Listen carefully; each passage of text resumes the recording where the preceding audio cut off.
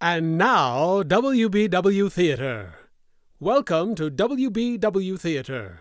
Listen to a series of radio dramas, comedies, mysteries, thrillers, westerns, all dedicated to preserving the golden age of radio. Those thrilling days of yesteryear, way back when families gathered together around the living room radio to join the theater of the mind. Listen now as we take you way back when imagination ruled and creativity had no limits. Listen now to WBW Theater.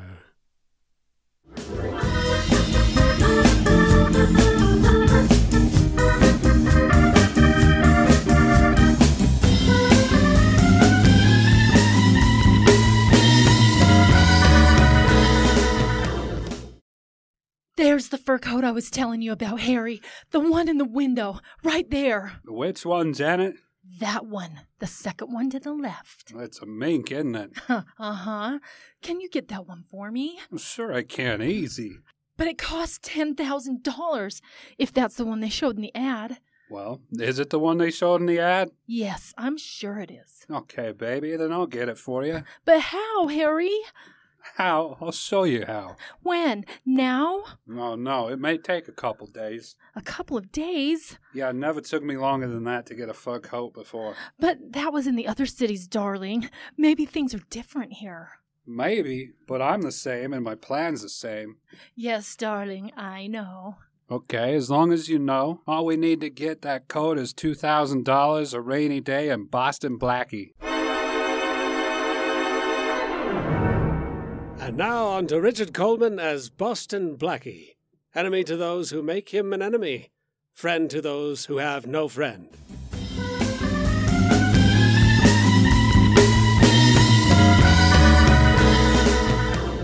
Okay, Janet, let's get moving. You got the coat. Harry, the mink? What'd you think I was doing while you were paying 2 G's for that pears and lamb?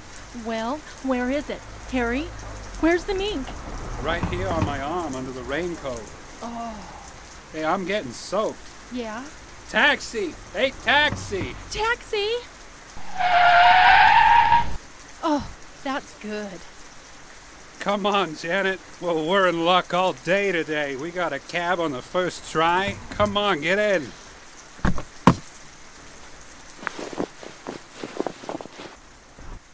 Oh, it's good to get out of the rain. Yeah, you ain't kidding. Weston Hotel, driver. Okay. Well, we'll go to my place for a while till we dry out, Janet.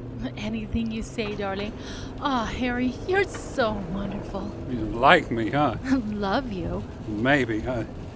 Maybe you just love the things you're getting because I'm smart. Ha! You know better than that, honey.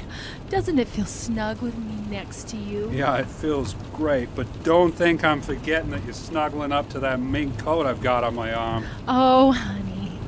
Now, kid, you've got work to do. What kind of work? You're going back to Boston Blackie. There's something else you gotta get him to do for us. Can you do it? Can I? Blackie will do anything I say.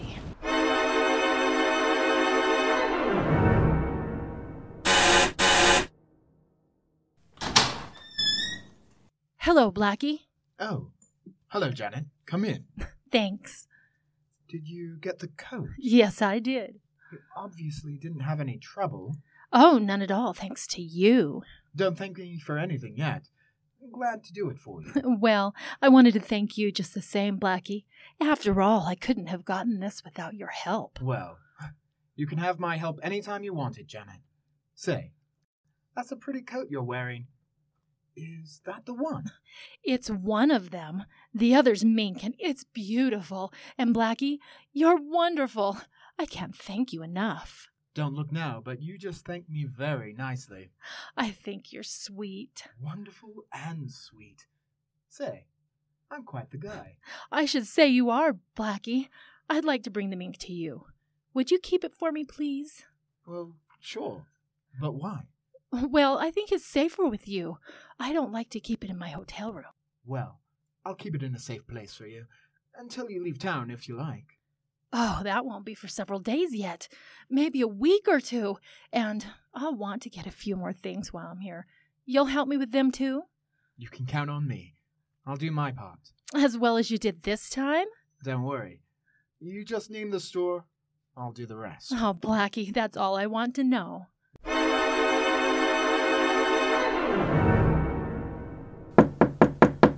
Open up, Miss Wesley. Open up! Who is it? Faraday, Inspector Faraday. Open the door, Miss Wesley. Just a second. Come on, come on. Well, you can at least wait until I get the door open. What's all the excitement about? I'm looking for something and someone. Well, if it's Blackie, he isn't here.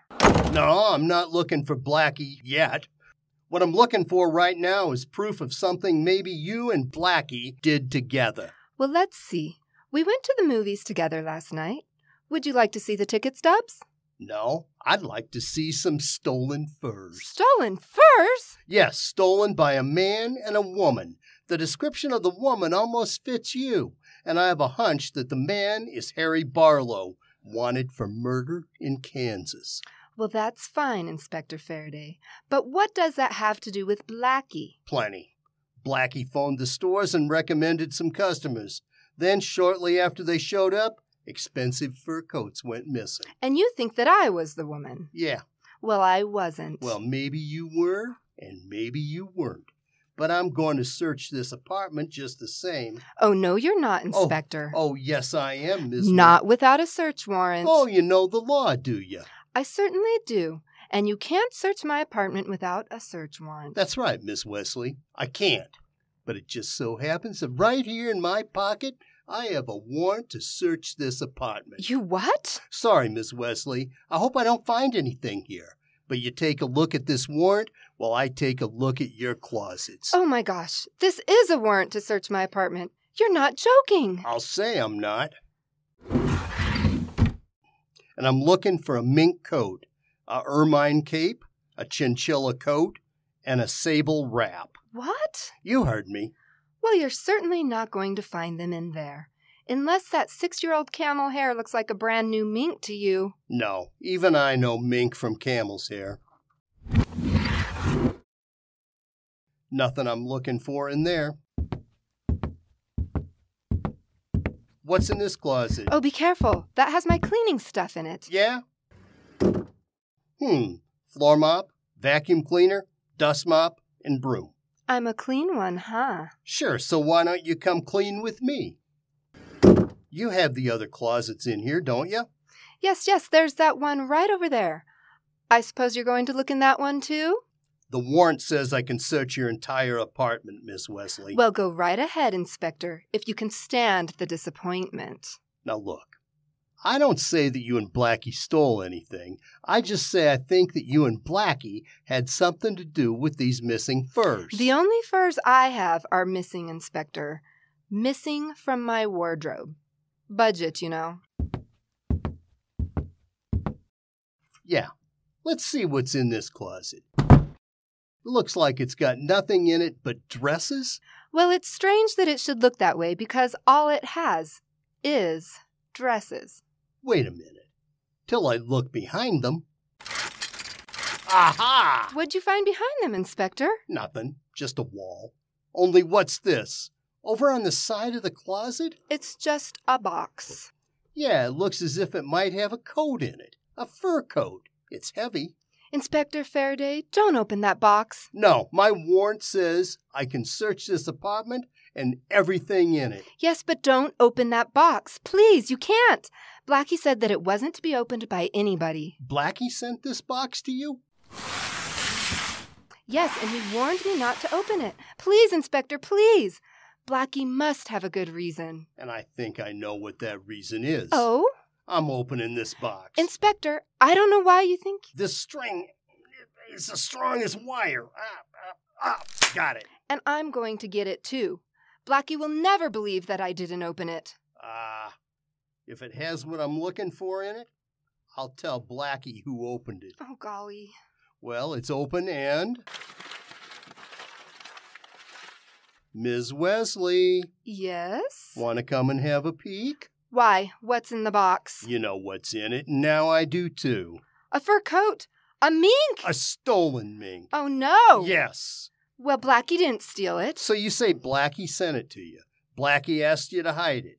But Blackie had nothing to do with this, huh? Well, I don't know why he sent me this coat or why he asked me not to open the box, but I'm going to find out why. I'm going to see Blackie. You're going to see him, Miss Wesley. Yes, I am, and I'm going to get a few things good and straight. Well, I'm going to see him too, because at last I got proof that boyfriend of yours is crooked.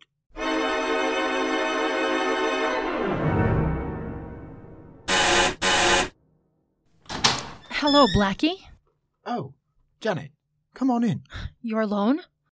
Huh? How'd everything go at the store this afternoon? Oh, not a single hitch. Look at the coat I got at Baxter's. Like it? Expensive? I got two. This one was the cheaper one. Everything worked out all right then? Perfectly. Glad to hear it. Tell me something, Janet. Did you, Oh, we're not alone anymore. Oh, dear. Come in. Hello, Blackie. Goodbye, Faraday. Don't you say hello or goodbye to me, Boston Blackie. Well, Mary, I didn't expect you. Mary, this is... Never mind who that is, Blackie. I know. She's the girl you sent to those stores to steal fur coats for you. What? And the nerve of you hiding them in my apartment. You opened the box, Mary. No, she didn't. I did. And I know this girl is working with you. She's wearing the fur coat she got at Baxter's this afternoon. Blackie, you'd better do something about this. I'll say he better, miss. Whatever your name is. He had some explaining to do. He can explain everything to me down at headquarters. Come on, lady. You're going with him. Blackie? No, she isn't, Faraday. You're not taking us anywhere. No. You deny you sent that coat to Miss Wesley's? No, I admit it. And I admit I told her not to open that box, Oh, too. why, Blackie? Why did you do that? Let's not worry about why, Miss Wesley. He admits everything. And I think you'll admit that this is a gun in my hand, too, Faraday. Blackie, put that gun away. Not until I put you away, Faraday. In this closet. Blackie, please, don't! Quiet, Mary. What are you doing? I know what I'm doing. Get in that closet, Faraday. All right, Blackie, but so help me. I'll take care of you. Oh, Blackie, you shouldn't have done that. It's all right, Janet. Don't let Faraday bother you. Blackie, what is this all about? You have nothing to worry about, Mary. Oh, I haven't, and I suppose this is all very funny. No, it's not funny at all. I have Faraday locked in that closet. Now you get in this one. What? Sorry, Mary. Sorry. But you're going to be left in the dark. Blackie! Blackie, what are you doing? Locking you in a closet, too. Can't you tell? Blackie, what'll we do now? Blackie! Janet! Blackie, please, let me out. Janet, those two are behind locked doors now, but we're not. We're getting out of here.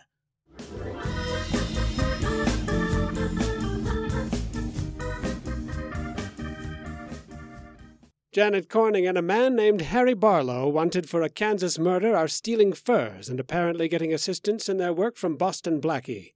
Inspector Faraday is convinced that Blackie is working with the thieves when he finds a stolen fur coat hidden away in Mary Wesley's apartment. When confronted with this evidence, Blackie locks both Faraday and Mary in a closet and escapes with Janet. As we return to our story, Blackie and Janet are in Blackie's car, driving down the street in a remote part of town.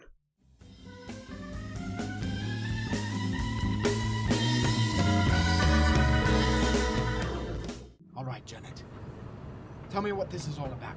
Oh, Blackie, I'm awfully glad you asked that. I've been almost crazy trying to tell someone, but I've been afraid.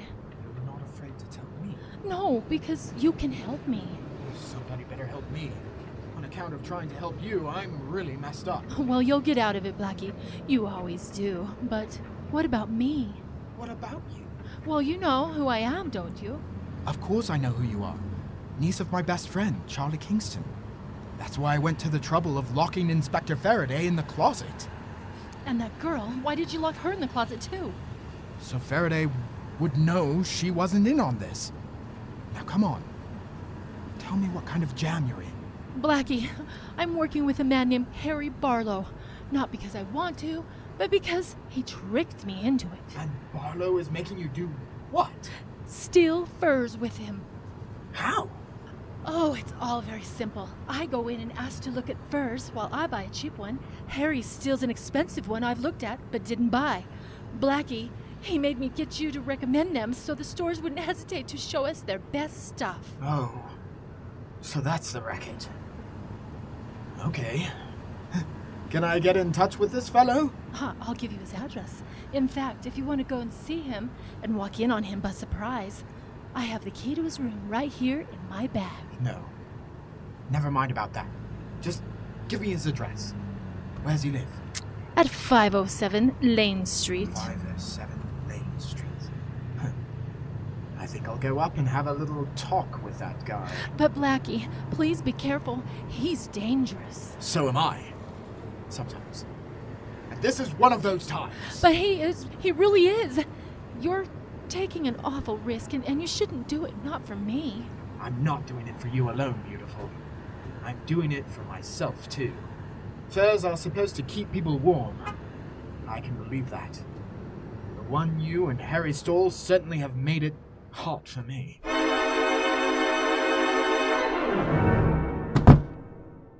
Well, what is this, Janet? Oh, hello, Harry. Just like that? Hello, Harry. Sorry I interrupted your packing. Going somewhere? Oh, no, not exactly. I figure we might have to leave town almost any time now, and I wanted to be ready. Oh, you did you? Uh-huh.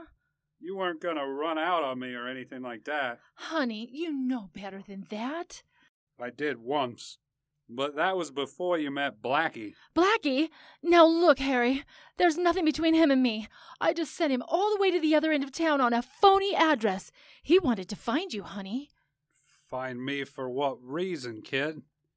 To knock me off so you and him could be a team? Harry, you can't. No more lies, Janet. Here you are, ready to pull out and leave me to take the rap for all those fur jobs. You figured we were through, didn't you? Oh, no, Harry. Honest, I didn't. I've got news for you. You and I are through, but I decided that just now. I'm packing you in. You're hot as a 2-bit pistol. You could be picked up by any of those sales girls that waited on you. I was going to string along with you in spite of that, but I changed my mind now. I'm leaving town, but you're staying here. Okay, bud. That's all right with me. Is it? Yeah. Well, it better be. You know, kid, you're just a natural-born double-crosser. You say you sent Blackie on a wild goose chase. Okay. You crossed him. You were going to pull out of here, pick up your loot, and scram. That means you were going to cross me. You can't be trusted, Janet. You just can't be trusted. Look, Harry. You're going haywire. You're blowing your lid. No. I'm thinking good, baby. Very good. I'm getting out of town and I'm leaving you here. I can't let you spill all about me to Blackie or the cops. No, I won't talk, Harry. Honest, I won't. I'll say you won't. This Persian lamb coat here. Yeah. Lovely, isn't it? Yeah.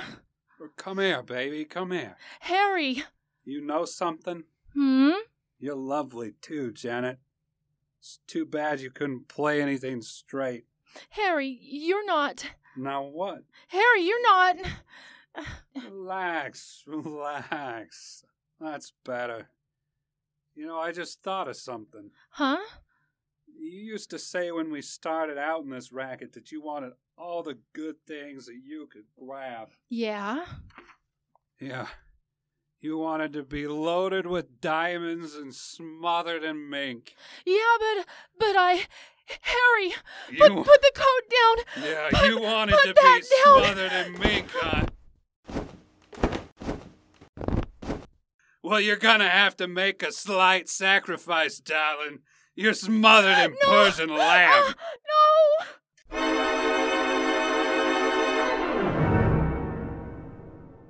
Hey, Faraday. You still in the closet? Where do you think I am, in Florida? Well, I'm going to let you out, It's about time. Where have you been? Had a phony address. Oh, your address is going to be the city jail in a minute. Hold it, Faraday. I know when I've made a mistake, and I admit it, too. You sure made a mistake locking me in that closet. That's the least of my mistakes, pal. Wait till I get Mary out of her closet. Mary? You all right? Oh, it's just fine. I love it in here. It's so airy and the view's divine. Oh, I'm sorry. I'm so sorry, Mary, but I had to lock you in. Golly. I wanted Faraday to know that you and I weren't working together on this. Forgive me, will you? I don't know. First, I'll have to see what life is like on the outside. My goodness, it's still daylight, isn't it? Maybe it's daylight, Miss Wesley, but your friend Blackie is going to be in a nice, dark cell. Look, Faraday, look. I told you, I made a mistake. I thought that girl was the niece of my friend, Charlie Kingston, and in a jam. So I was just trying to help her. What do you mean you thought she was Charlie Kingston's niece? Didn't it occur to you to check? I tried to, Faraday, but Charlie's traveling in Europe and I couldn't get a hold of him. She had a letter. Now I know it was a forgery. Fine time to find out. All right, but that doesn't explain everything. I know. You want to know what I've been doing to help these two. Well, it's nothing really. All I did was phone the stores and ask that my friends be well taken care of. Apparently, they wanted me to do that for 2 reasons. One, to be sure they only saw the best furs, and second, so that when they left town, the heat would be on me. Well, that coat in my apartment certainly puts the heat on me. I'm sore about that, Blackie. I can explain that too, Mary. Janet asked me to keep it for her. I didn't want to leave it here. Any character in town is liable to drop in here any time, so I thought the safer place would be in your apartment. Oh, fine. You keep your fur coat for another girl in my apartment. But, Mary, don't you see why? Oh, yes, sure, I see it now. Well, I don't see why you warned Miss Wesley not to open the box. That should be obvious to a school kid, Faraday. If Mary had opened the box, she'd have thought the coat was for her. And I didn't think it was the right thing to ask her to keep a coat for somebody else. Oh, yeah. I don't get it. I think he's telling the truth, Inspector. I would have thought that coat was for me. I have a birthday coming up soon. Okay, it's beginning to make sense to me now. But when you ran out on us, what were you going to help Janet do? Steal more furs? No! I didn't realize she was stealing furs. I thought she was just being used by someone who was. Now I've changed my mind. Since she sent me on a wild goose chase, Faraday, I admit I made a mistake. So the great Boston Blackie admits he made a mistake, does he? That's a good one. I know a hyena that laughs better and looks better while he's doing it.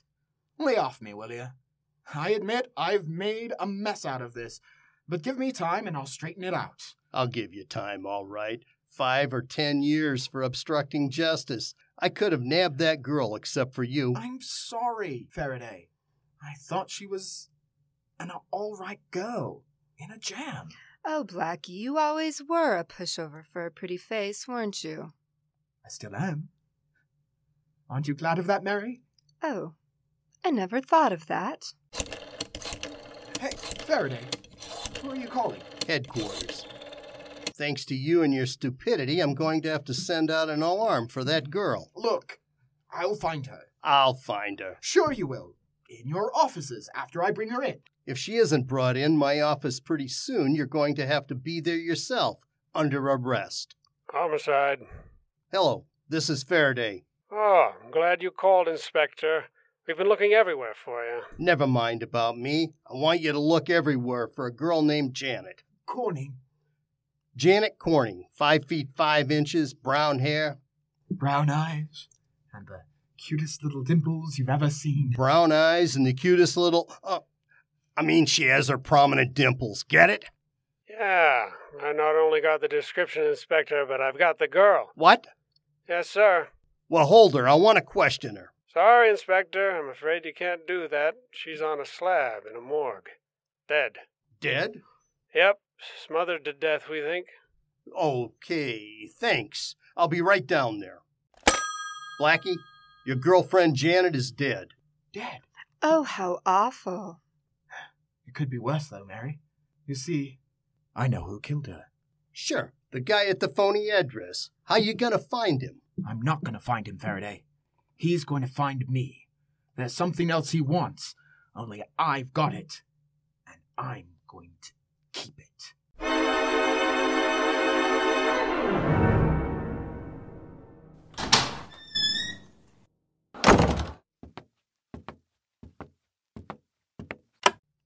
Who's that? You want to know, Blackie? Who are you?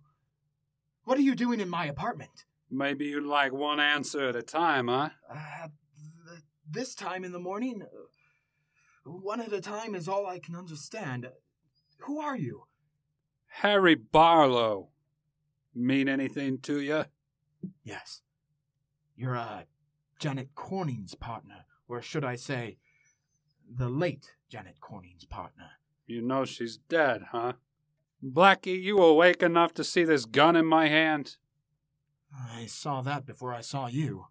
I don't know which of you I'm sorrier to see. Give me that key and you won't see either of us in a minute. What key? You know. The key that Janet gave you. The key to the safe deposit box where I got the furs in. Oh, that key. I've got it. But Janet didn't give it to me. I lifted it out of her purse. What? Well, what's the difference how you got it? I want it. I'm leaving town and I'm not leaving without those furs. All right. With that gun in your hand, I guess there's nothing I can do but let you have the key. It's right there. Oh, no, you in won't. the top of the drawer. No, I'll no, get it you for won't, you. Blackie. I'll get it myself. Well, what's the matter? Don't you trust me? Well, sure, I trust you, Blackie, as long as you keep your hands right where they are. Yeah, that's the key, all right. Well, if you want to take it, I can argue with you, but not with that gun there. I'm going to take it, all right, as a little present for Papa. Hot dog! I've got something for Papa, too, Harry. It's the poke in the jaw I gave you that knocked you out, Barlow. But wouldn't you like to know what hit you when you grabbed that key?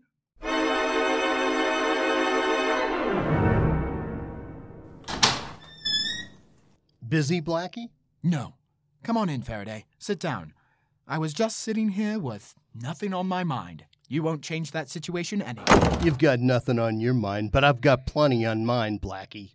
We have Harry Barlow cold for those fur heisting jobs, and he's wanted for murder in the Midwest. How did you grab him? It's a secret, Faraday. But I'll give you a little tiny hint.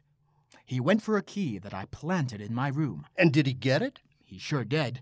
Right across his great big chin. I clipped him, Faraday. What was he doing all this time? I'll give it to you slowly, pal. He came into my room with a gun. Yeah? He knew I had the key to the box where the stolen furs were locked up. Yeah? I told him to take the key, but I forgot to tell him that I had wired it to an electric socket. I get it. He grabbed the key, got a shock, and dropped his gun. You're close, kid. He yelled at the shock, and I poked him one for luck. That acted like some kind of lullaby because the next thing I knew, he was fast asleep. So that's how you did it, huh, Blackie? I was wondering. He was a pretty tough customer, they tell me. So I hear. But he fell asleep just like a baby. Then I called you, Faraday, and when he got out of the arms of Morpheus, he was snug in the arms of the law.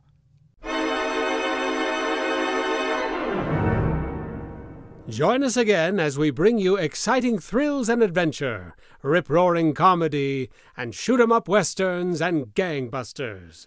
Next time, when your imaginations will be invited into the theater of the mind that is WBW Theater.